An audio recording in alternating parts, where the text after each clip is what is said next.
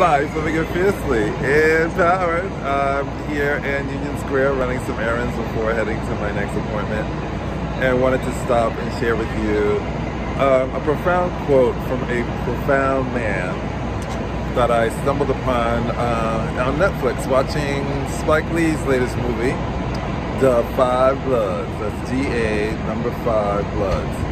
And that brings me to our theme for today: peace, no matter what.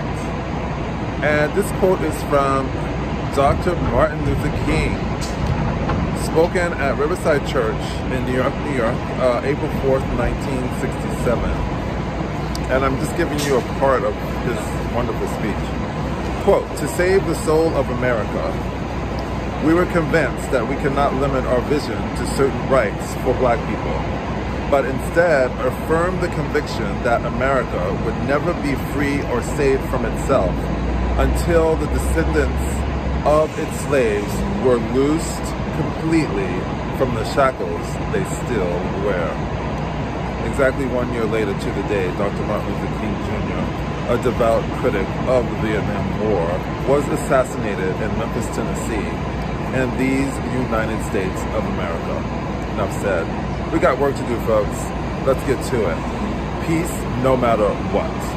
And always remember, life, living it fiercely, empowered.